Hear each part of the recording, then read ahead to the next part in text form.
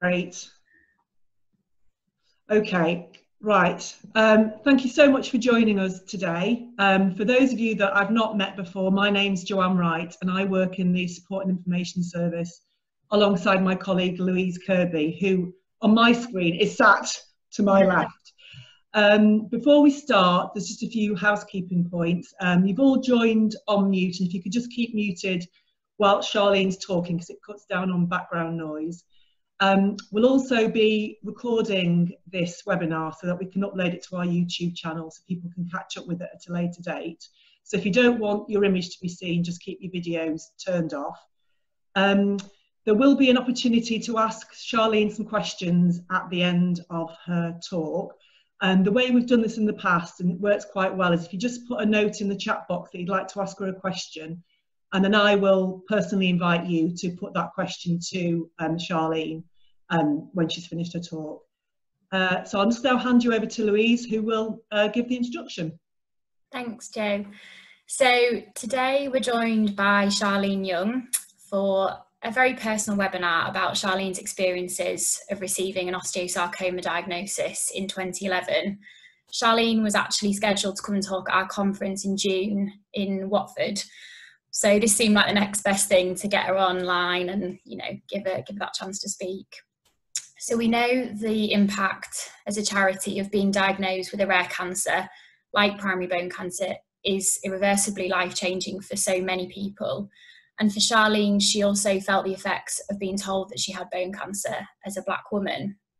So since opening up about all that she has and continues to face, Charlene has become an accomplished public speaker and an ambassador of Black Women Rising, a Black Asian minority ethnic cancer support group and community in South London. So we really do feel privileged to have Charlene here today. We sort of said on Monday to set the record straight and to kind of give her the chance to talk unplugged on issues that she has faced relating to race and health when she has faced her primary bone cancer journey. So thank you so much, Charlene, and I'll now hand over to you. Hi guys, thank you so much for having me. It's a pleasure to get to share my story on this platform once again with you guys. I'm just going to talk. I haven't prepared anything. That's not my way of doing things. I'm just going to do a free flow and just try and share it in the best way that I can. Before diagnosis, as Louise said, I was 27 years old. I had a 5-year-old at the time. I was working in childcare. I was having a pretty good life, to be honest. Very active person. I've never been much of a homebody, so you know, outdoors was my thing. So when I was working during the summer, I noticed that I couldn't run around with the children and do what I usually do, and it was a bit odd for me. So I thought, okay, let me go to the GP. I went straight away and they said to me, see how it goes, here's some painkillers, come back if there's any, you know, if it continues. So I think I went back the same week or the week after, because there was no change. It felt like it was getting worse. So I went back immediately and they referred me straight to the hospital.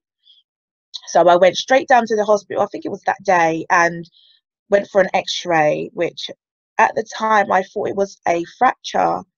I thought I must have banged it or something, but just didn't realise.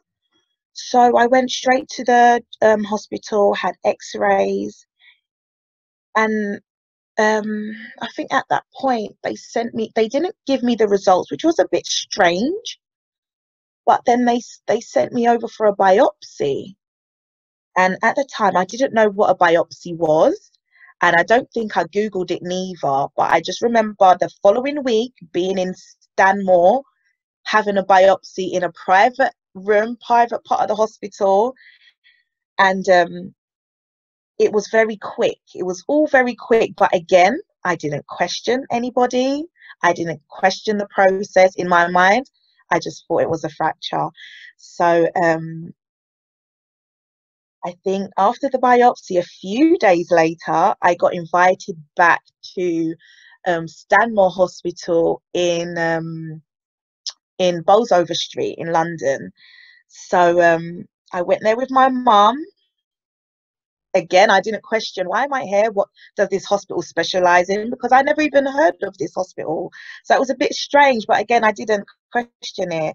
So me and my mum went, and there was two nurses there and a doctor. In my mind, I was just thinking it's a bit odd.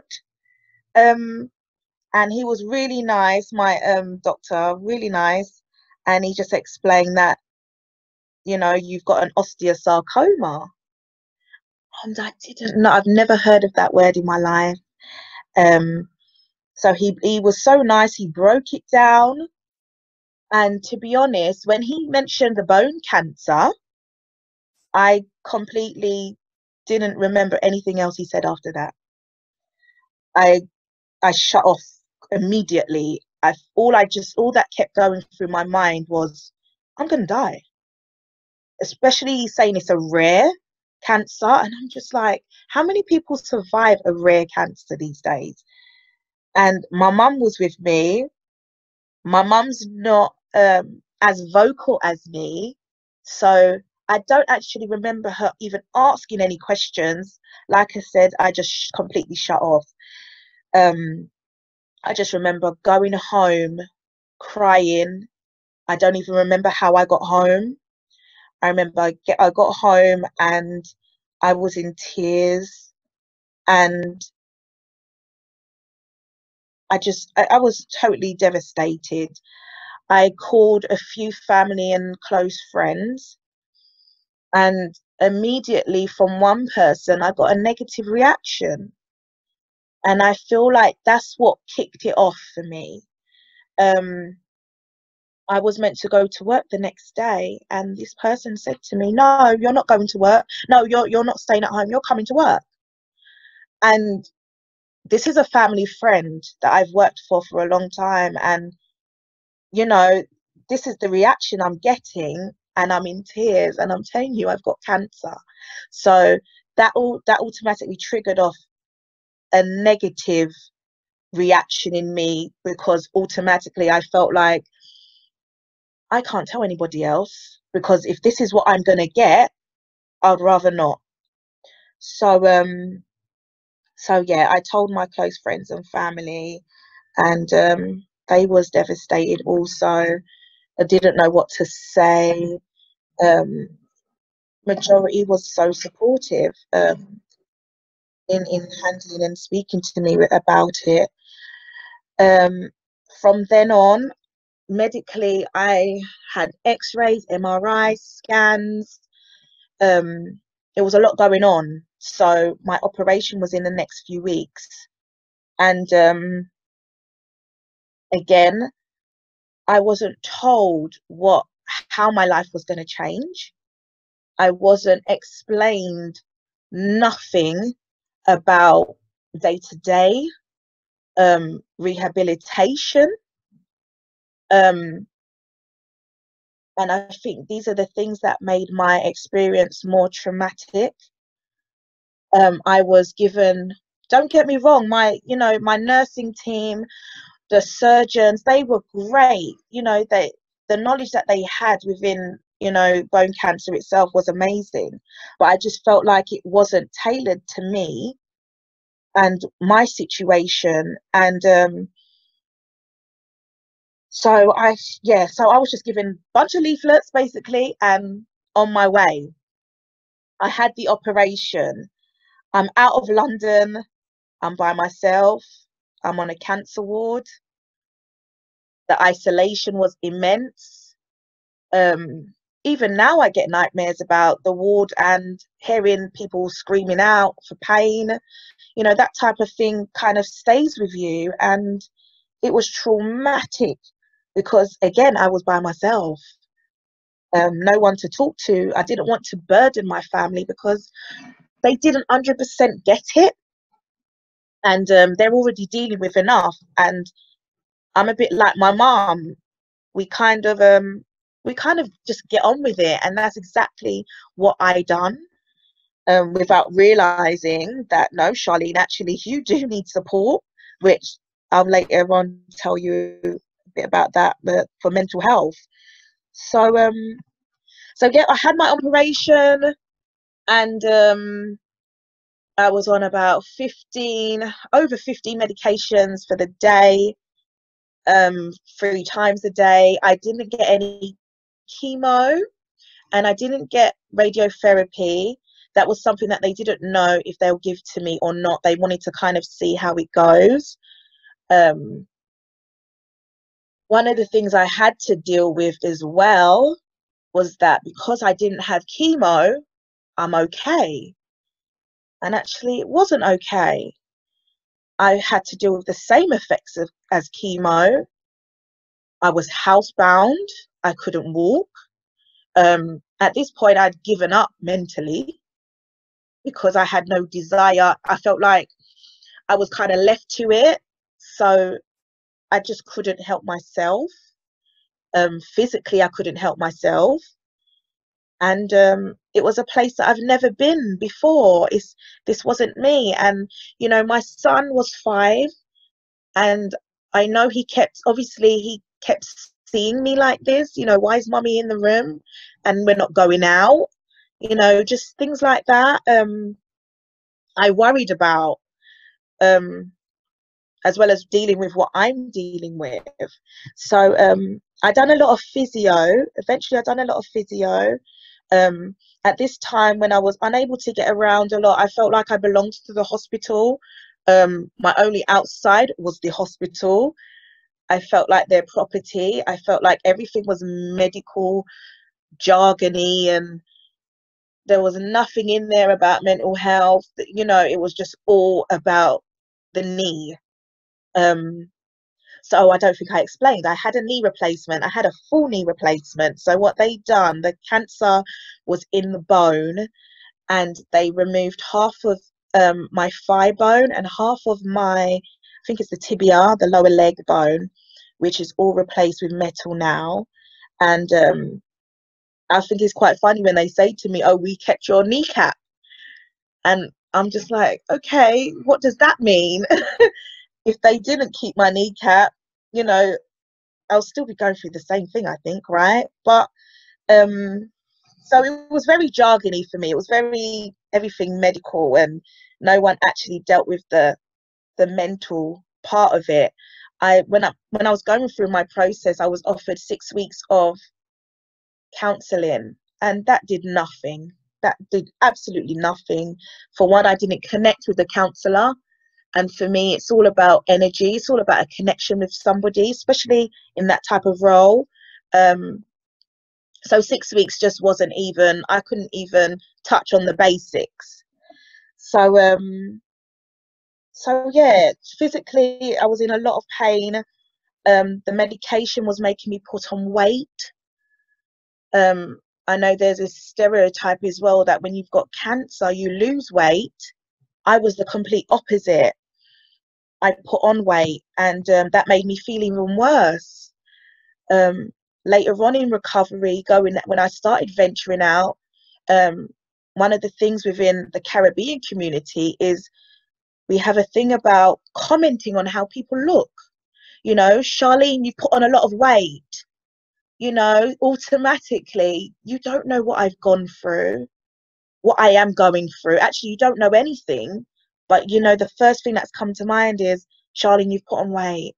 And again, that will put me back into isolation because I don't want to talk about it. Obviously, I'm not looking the way I would usually look. So, you know, that would put me back 5 steps. So, anyway, I think after some time, I felt like the medication was getting too much. It was killing me inside. My son, I just couldn't bear him seeing me the way I looked. And I realized that I needed to take action. This wasn't me. So what I done, I weaned myself off the medication. by myself. I'm not advocating that you do that. But again, I felt isolated. I felt like I couldn't talk to anybody. So I weaned myself off. I felt much better. I consulted with a Chinese herbal doctor who was able to kind of build back my immune system again. So I started feeling better, and that was amazing to me. I think I went to Stanmore for a week. They do like this amazing rehabilitation course where you live. You literally live on campus with other people going through different types of rehabilitation, and you go, you work closely with the physios, you go to hydro pool, you go to the gym, and that done the world for me. Oh my goodness. That totally helped my confidence. It helped with issues with my scarring, because at the time I couldn't feel. It took me about 2.5 years to actually feel my skin. So they done a lot of skin testing type of, I don't know what they call it, but it's just different types of materials, and you've got to put it on your scarring different times of the day, and it kind of helps the feeling come back, which was amazing. And that team there are just amazing. They know what they're talking about, they know what they're doing, and that gave me a new lease of life. And I was ready to kind of fight back, gain control. And at this time, actually, I did hear about Bone Cancer Research Trust. I know in my mind that I would be working with them, but I just felt like I couldn't talk. Again, I still felt like I couldn't give myself to sharing my story. I wasn't at that place yet, but I was kind of on my way. So so what I done, I kind of got myself back slowly, and it kind of took me 7 years to share my story. And I had a conversation one day last year, or was it the year before, about 2 years ago. I had a conversation with a close friend of mine, Leanne Pero, and I found out she had cancer on Facebook. And then I reached out saying, oh my God, I had cancer too, haven't told anyone. So she was like, oh my goodness. Met up with her that week. She's like, oh my goodness, Charlene, this is what I'm doing, and I want you to be a part of it. And I couldn't believe myself. I actually was like, yes, I'm doing this. And when I tell you, it's been an amazing experience just to even talk about bone cancer, share my story with bone cancer. And I said to Leanne, I said, for bone cancer, I want to, because when I went through the process, I think if I had a network of people, of patients going through the same thing, it would have definitely helped me. And I didn't have that. I mean, technology wasn't the way it was when I was diagnosed. It wasn't like all virtual as much. So I think that I would have really benefited from speaking to people that were going through the same thing. And I'm a Black person going through bone cancer, and it's like I don't see anyone that looks like me that's going through it as well. So again, I kind of held back, but I feel like the team, when I did eventually reach out to the team, they were amazing. You know, it wasn't even about color at that point. It's just like they've embraced me so much. And I said to myself and Leanne, you know what, I'm on a quest, but I'm not going to tell anyone. I want to find everyone that's got bone cancer. Who told me to say that out loud? Once I released my story on Bone Cancer Research Trust, all hell broke loose on social media. So, which was amazing. They found me. So I'm being contacted by people all around the world with bone cancer, parents with kids that have got bone cancer, just asking for advice and, you know, how do I feel? How did I get through this? And, you know, and it's been amazing. So that's one of the greater things that have come out of this. But I would say though, going through rare cancer as a Black person, I would say I've had a lot of negatives in terms of, for one, it's actually rare. I got comments like, Black people don't have bone cancer, you know, and it's just really, and obviously I'm going through my moment, and that's so damaging to even say that to somebody. It's crazy. Just things like the chemotherapy part of things. Why are you trying to take away that from me? Because I've had no chemo, I'm okay. I got a lot of oh, you've had a knee replacement, that's fine, you're okay now. No, I'm not okay.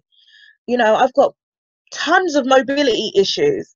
I mean, a lot of people see me and they're like, oh my God, Charlie, you look so well. Or, you know, when I'm out and about on the train, people are looking at me like, okay, why is she going up the stairs so slow? You know, like, oh, this is a lot of commenting like huffing and puffing. And it's like, you don't even know the mental capacity it's taken me to even see those stairs and be like, oh my goodness, stairs.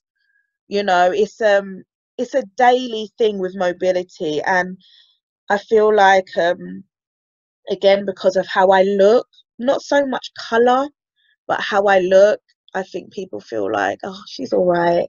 You know, she's had the bone cancer, she's had a knee operation, everything's all right. And no, it's not. It's far from that. I've got multiple chronic conditions because of it. My immune system has never recovered, you know. And last year, the whole of last year, I had to battle with pneumonia. So these are the little things that people don't actually see, all these invisible illnesses that it's created. And I'm still having to go to hospital. I still feel like I'm under hospital care. And, you know, it could be worse, but I'm at a point now, it's just that people judging all the time. They've got something to say, especially within our community. You know, one of the things I didn't share was, a lot of the times people will say what happens at home should stay at home. And that's very well known in the Caribbean community. You're not to tell people what you're going through. That's a no-no. So last year when I appeared on ITV News, I was actually in Jamaica and my mum called me. Actually, no, sorry, she was in Jamaica and she was calling me saying, oh my God, Charlene, so much people was calling me because they didn't know about you. No, they didn't. Because, you know, again, this in our community, we don't speak out loud. We don't share what we're going through. It's almost like a sign of weakness. So yeah, you know, it's one thing to go through a cancer. It's another thing to go through it when it's been a rare one, as well as all the other things that you're having to deal with culturally. At the time going through my cancer, I was unable to take my son to school. And in the end, long story short, I was being taken to court.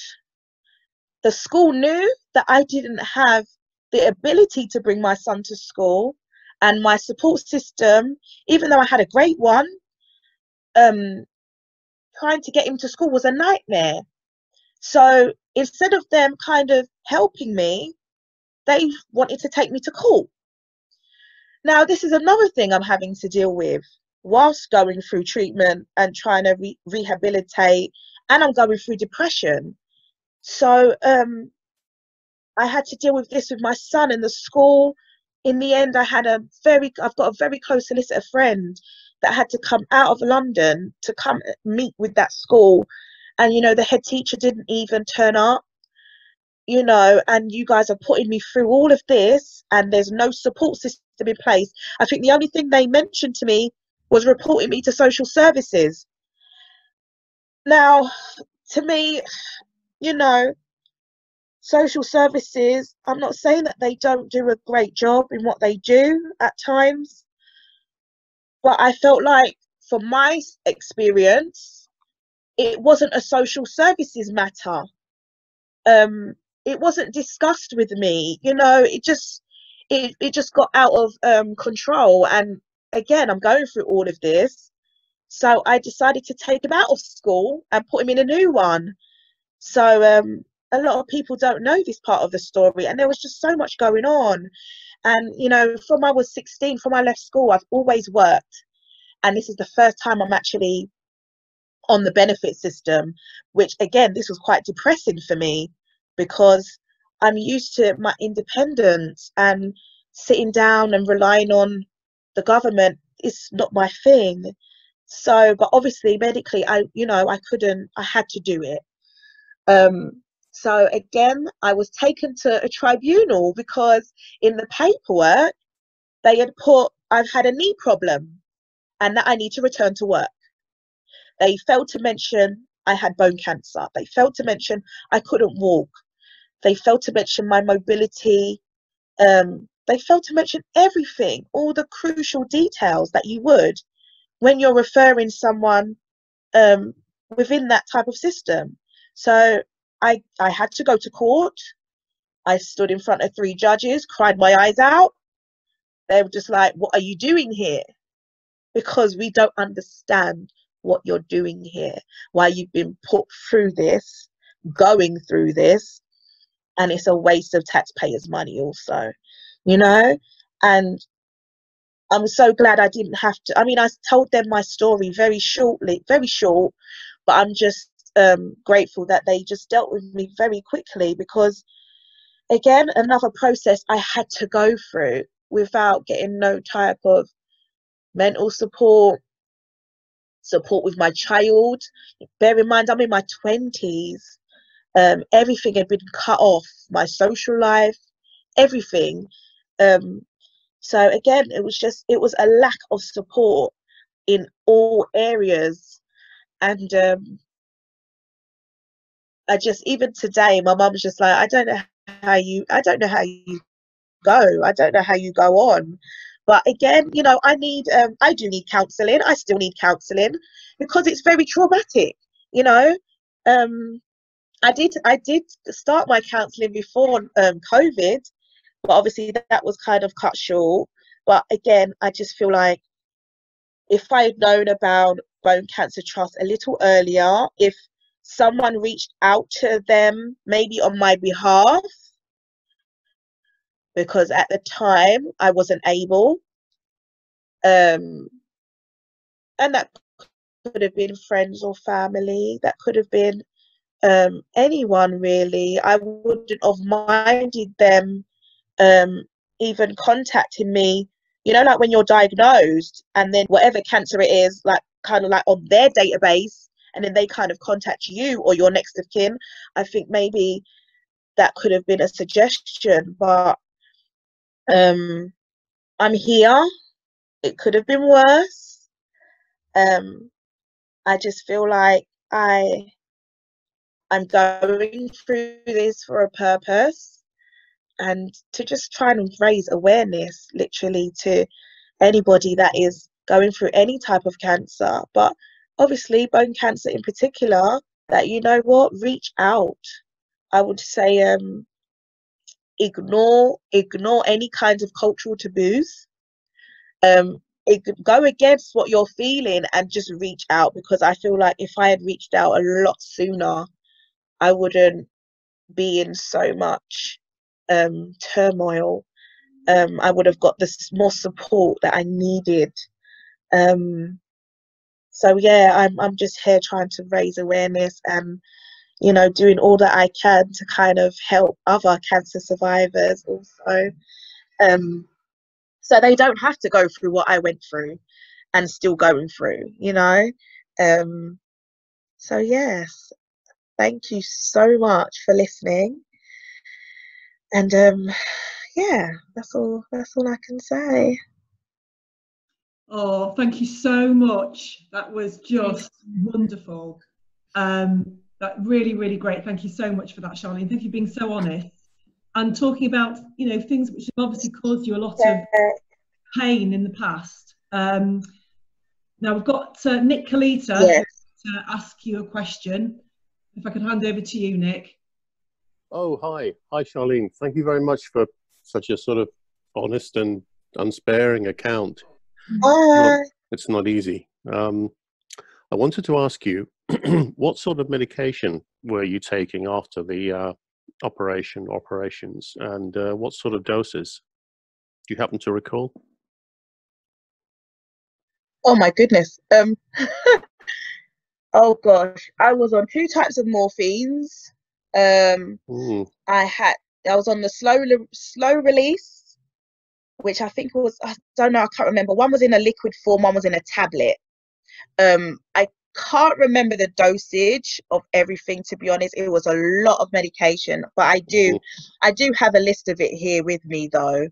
I was on sleeping tablets. I had anxiety. I couldn't sleep. Wow. Yeah, it was a lot of medication, a lot.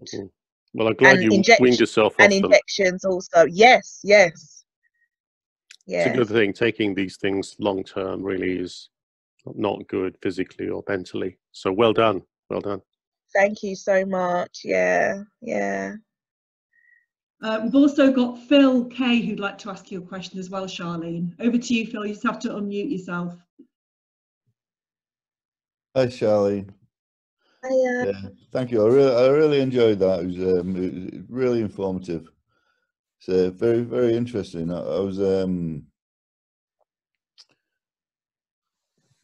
couple of things really. One was I don't know how much time you spent in the ward, but for me, in the 9 months that we were on the ward, the ward itself was a melting pot of races, faiths, different cultures, and everybody was thrown together, and cancer made things, it was such a commonality.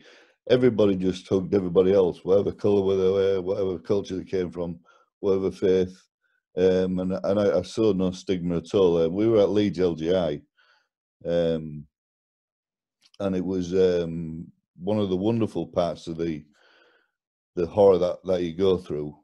But for me was that total inclusion. You know, it's as you hope the world would be. But what I wanted to ask you, sorry, I didn't mean to waffle on there. I used to, I worked in mental health for 10 years, and you touched on mental health yourself kindly, and the one defining constant in a diagnosis of PTSD, post-traumatic stress syndrome, which is sadly it's been hijacked by the military now. People think nowadays if you got PTSD you've probably been blown up, but in actual fact, anybody, the one defining point that makes you susceptible to PTSD is if at some stage in your life you feel you may die, if you feel your life's threatened. And I'm just wondering if anybody's discussed that with you, and in your counselling sessions and so on. No, nothing like that was ever discussed with me. I've kind over the years, I've had to learn myself what my triggers are. And my triggers is when someone dies, especially when it's cancer, near like close to me. My triggers are also is when I'm not well and I'm in bed and can't go out. Again, it brings back the same type of feeling, like, oh my goodness, here we go again. That gets me into a depressive mode. Sometimes my triggers are when people reach out to me, and don't get me wrong, I'm all about supporting and helping others, but then again the groundwork hasn't really been done with myself. So again, it's another trigger. when people reach out. But no one's ever discussed that with me. I know I do suffer from depression. I know it's not all the time, but again, when I'm going through these type of triggers, I go into a little depression. Sometimes it lasts for a week, a few days. Some is quite hard to get out of. I know my sister, I speak to one of my sisters every day, and I don't think she realized what she actually does, because we you know, girls, we kind of waffle on about things all the time. She actually does help my mind kind of off things a lot of the time. So that helps me. But yeah, no, definitely, mental health after a diagnosis, you know, it needs to be addressed. Yeah, 6 weeks of totally. counselling is not good enough. You know, it's not good enough. No. I think the way the system's arranged isn't good enough. Mm, I think because you sort of on oncology ward, you treat for a cancer, and when the cancer's gone, they think that's it, we've done our job, yeah, done and yeah, dusted. And if you have mental health problems afterwards, you're expected to go through your GP for a referral, perhaps to a mental health team or something like that. But you know, you've been incredibly brave, and talking is fantastic. Obviously, you have somebody you trust that you can talk to is mhm. a wonderful thing. So yeah, definitely. Yeah. I mean, I do a lot of meditating. I do a lot of that type of stuff, just trying to relax, to just try and help my mind, and just kind of, I've got a lot of things that's going on anyway. So it's like sometimes I just need to just put down the phone for the weekend, and you know, just get away from it all.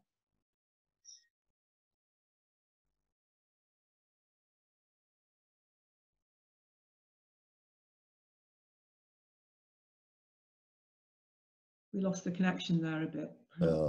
Yeah.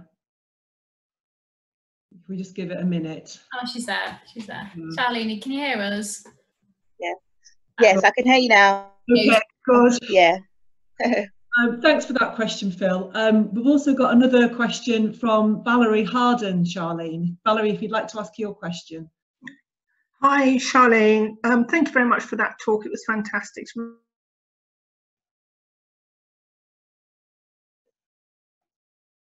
Yeah, I can hear you. Val, can you start again? I think your connection cut out. I might have lost Val. Well, I can ask Valerie's question. I'll just see if I can find it. Hang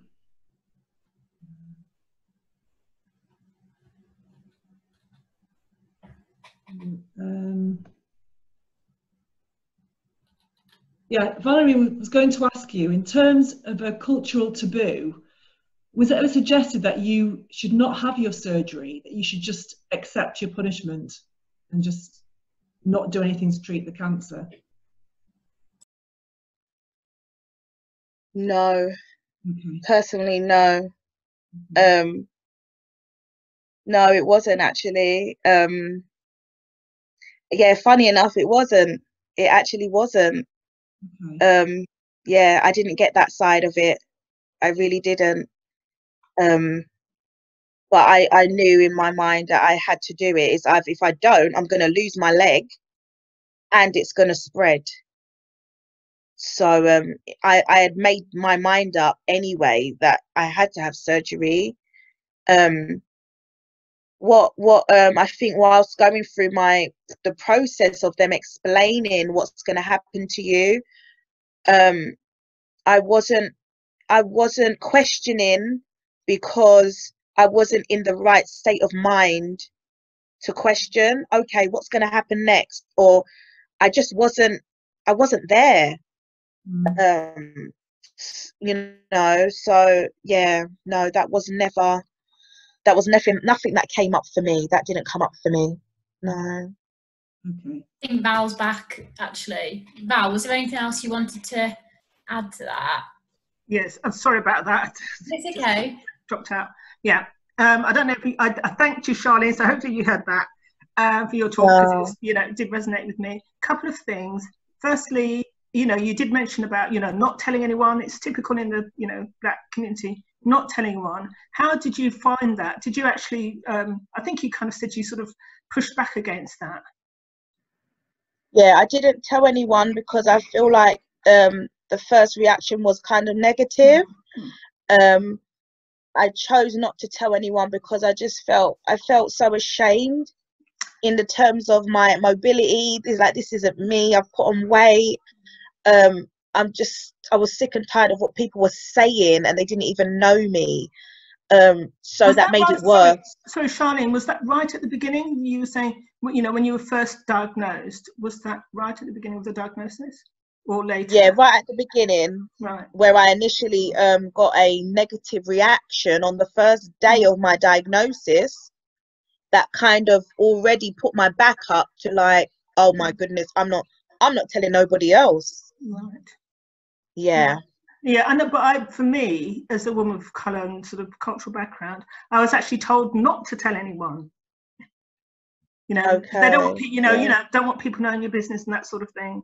So you were sort of, so your support potentially sort of cut off. Yes, Did you experience I believe. that? Or Yeah, other people experience it? I mean, it's a bit tricky. I mean, no one came out and said, don't say. Right. I think for me, when I did say, I got a negative reaction. Yeah. So, and these are from close people.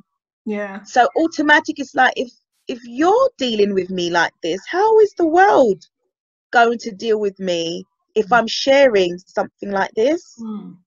So yeah, it's a bit tricky. Oh yeah, it's a bit tricky. I cut off myself based on the reactions I got. Yeah. Okay. And did you find that you got a lot of support from sort of going ahead with your surgery and that sort of thing? I did. From your family, yeah. Yes, I did. I got a lot of support. A lot of what I'm saying now, they don't know what I was going through. I tried to shield them in how I was feeling. I didn't want to tell them exactly how I was feeling. So when they were supporting me, I think they kind of thought, oh, she's okay. But actually I wasn't. But yeah, the support from them was amazing. Oh, that's good. Yeah, I think sort of culturally older people, because I think I'm a little bit older than you. So generally, the older people, they tend to sort of think about cancer in the Caribbean culture anyway, as something that you will immediately die from, and it's a shameful thing, and you just keep quiet and you take your punishment, and they're not even encouraging you to do the surgery or anything like that. Did you ever come across anything like that?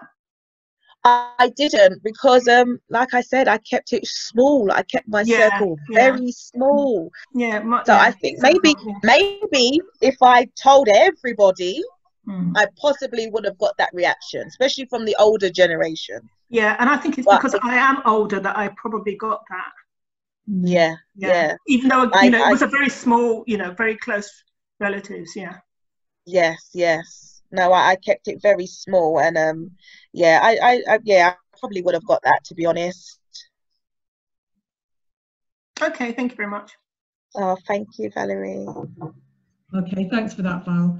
Charlene, I was just going to ask you what, and I think you've answered it somewhat in in your talk, but I just wondered what we, as a charity for primary bone cancer patients, could do to help somebody like you.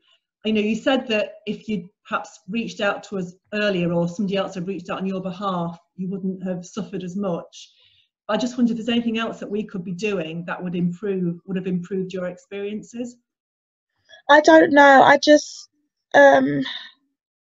I don't know if I had, you know, the work that you guys do is amazing, but I feel like sometimes when I don't see people like me, when I go onto the bone cancer website, I don't see people like me on there.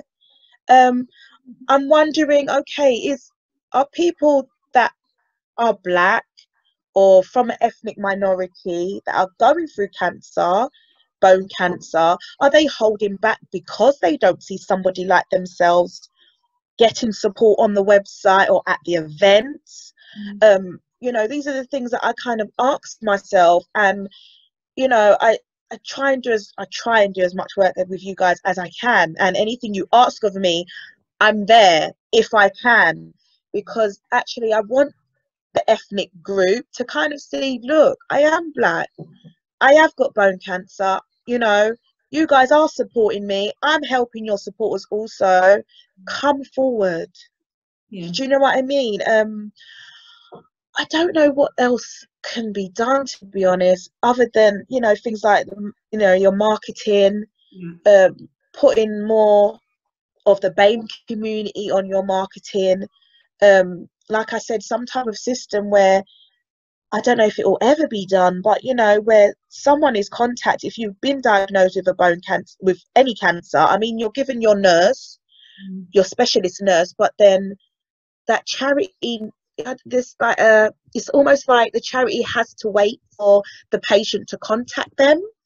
And I know they've got all this data protection in place, and you know, I don't know. I don't know, but I'm definitely open to helping with suggestions. Definitely. I don't know. We've just had a question from Ali Gartland, who's actually one of our trustees, who said, did your CNS, your specialist nurse, not know about BCRT to be able to refer you to us?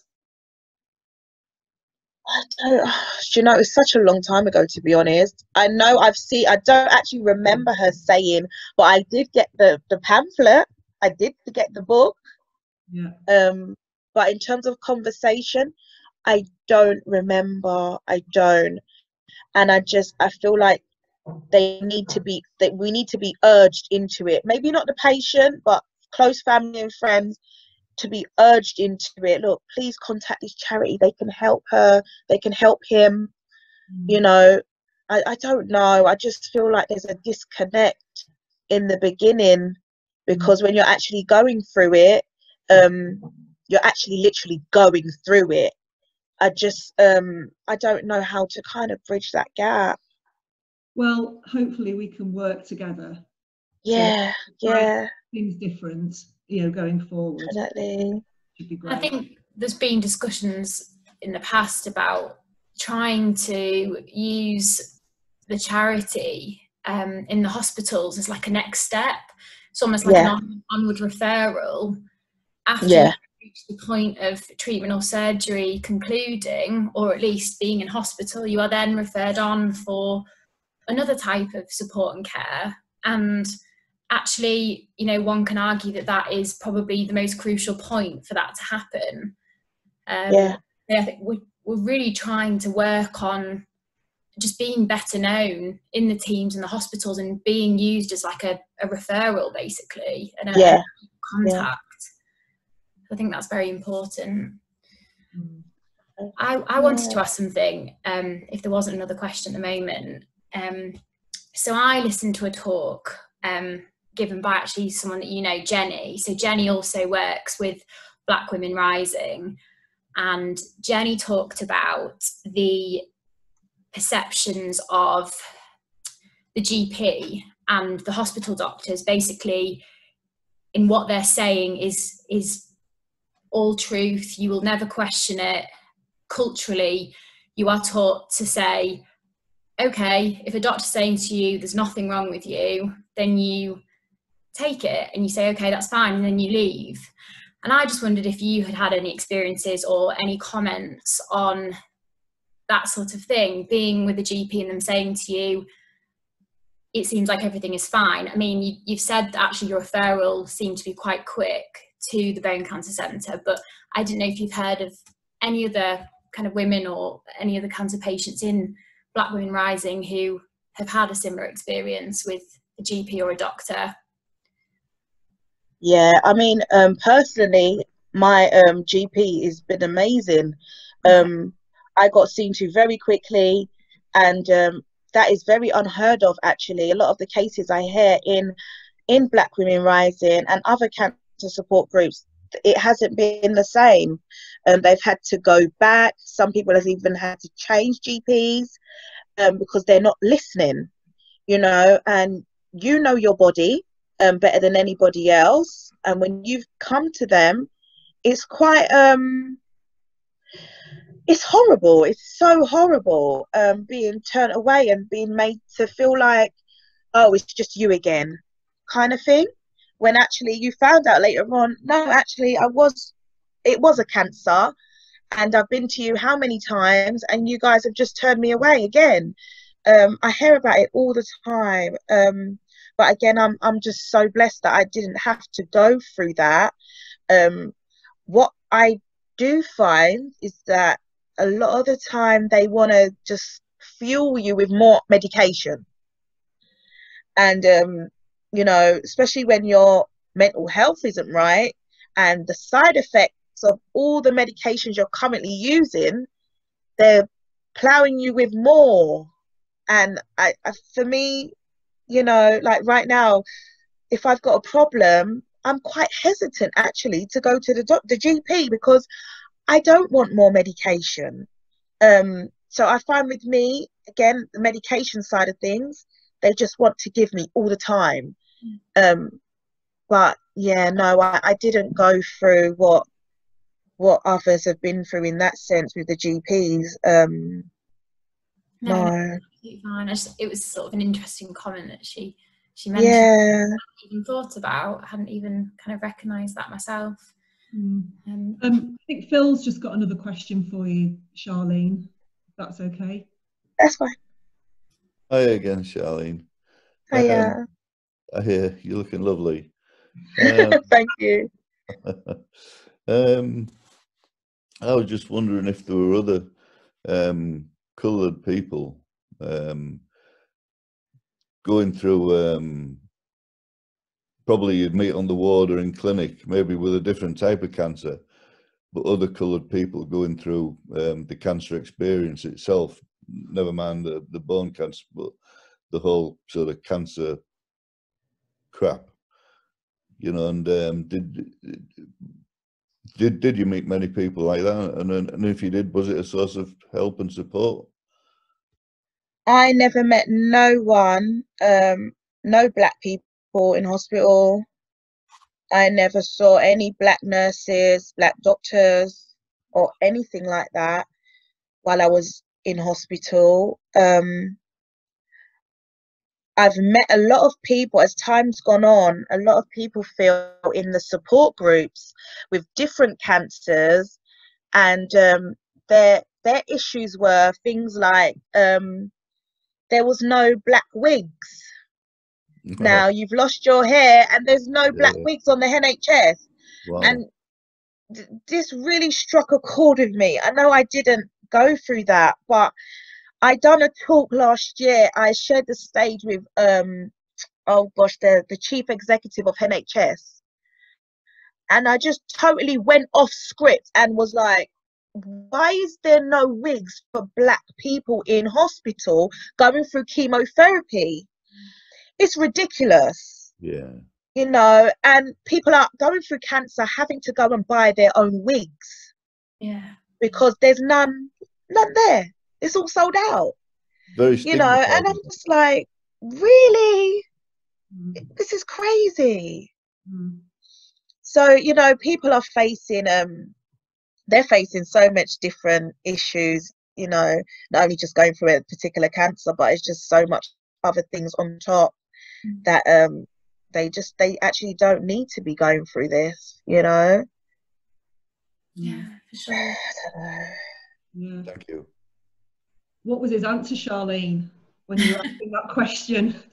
I never got a response. The host was looking at me like, oh, okay.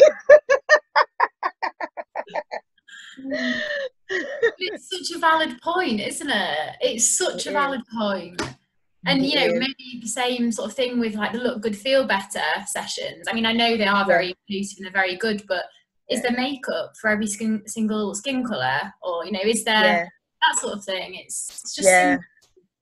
And I find that those type of events, I mean, those cancer events are really nice, but then sometimes I find for me, they don't have my size. They don't have a size 16. Yeah. Like, you know, this is meant to be a feel-good cancer event where we get free clothes and meet other cancer patients, and you've got size 8s and 10s on the rails. It's like, okay, but you still haven't catered for us in that type of way. So, I don't know. The list goes on, doesn't it? It does, almost just like it hasn't been thought through properly. No. Which just needs really. Yeah. Okay, well, I don't think we have any more questions. Philip has just asked a question, sorry. Go on. Philippa, did you want to ask it yourself, or would you like us to read it? No, I'm happy to ask. Thank you so much for sharing today, and hi everyone. I did some local work with a charity that gives free counselling sessions to anybody affected by cancer or any terminal illness. And as part of that, they used to have these moving on days. They were mainly for breast cancer survivors. And basically what they invited was everybody that had been discharged. So obviously they were still being monitored, but they weren't attending clinics as you do when you are going through treatment.